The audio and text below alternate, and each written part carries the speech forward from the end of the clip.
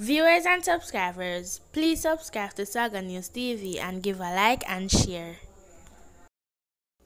The driver of a delivery truck was on Friday morning shot dead in his Westmoreland community by a man traveling on a motorcycle. As the parish continued to experience an uptick in gun violence, a passenger in the vehicle was also shot and injured during the attack. The deceased has been identified as 50 years old Bob Isaac, who is also a farmer of a Broughton District, Little London, Westmoreland address. Reports are that about 11 a.m. Isaac was driving his blue Suzuki truck on the Broughton main road with one male passenger on board when two men traveling on motorcycle drove up to the right side of the truck. The pillion reportedly brandished a firearm and opened gunfire directed at the right side of the truck, hitting both occupants before they spread off. The police were summoned, and upon their arrivals, Isaac was seen slumped over the steering wheel of the vehicle.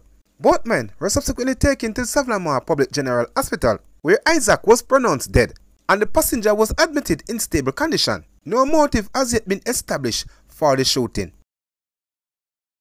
The Area 1 police have revealed that 32-year-old businesswoman Sudden Hilton, otherwise called Pinky, of New Road, Darliston, Westmoreland, who was gunned down at her store in her community on Thursday afternoon, was a member of a criminal gang and was out on bail on a murder rap. The police also indicated that Hilton, who as a condition of her bail was to stay outside of the parish of St. James, is said to be the aunt of a top-tier Montego Bay-based gangster. Reports from the police are that about 3:35 p.m., Hilton was at her business establishment when she was pounced upon by three men armed with handguns who opened gunfire at her, hitting her multiple times. The gunmen then made their escape in a Toyota Axia motor car that was waiting. They reportedly drove off in the direction of Betheltown. Hilton was found by relatives who summoned the police. On their arrivals, the police saw Hilton lying face down in her store with multiple gunshot wounds to her head and other section of her upper body. She was subsequently transported to the Westmoreland Public General Hospital, where she was pronounced dead on arrival. A man who was found dead after police responded to several explosions in Backland, Spanish Town, St. Catherine on Friday afternoon. The man, who up to press time was unidentified, is of dark complexion, sport a low-cut hairstyle, and is about 5 feet 4 inches tall. Reports are that about 12:30 p.m., the Spanish Town guard room received information that explosions were heard in the community. A patrol team dispatched to the area.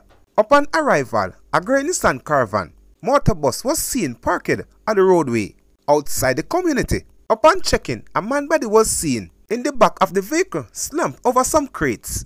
The body, which was clad in a black t-shirt, black pants, and purple and orange sneakers, had what appeared to be several gunshot wounds. Shooting, the police believe, started from inside the community and the vehicle driven to where it was found. No motive has been established for the killing, the police said.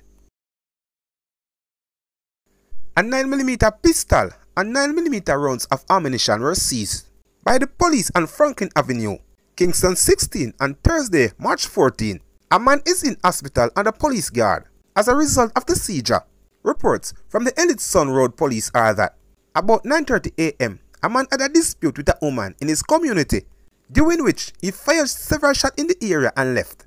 While walking along the roadway, he was reportedly removed the firearm from his waistband. When he shot and injured himself, the man reportedly removed items of his clothing and hid the firearm.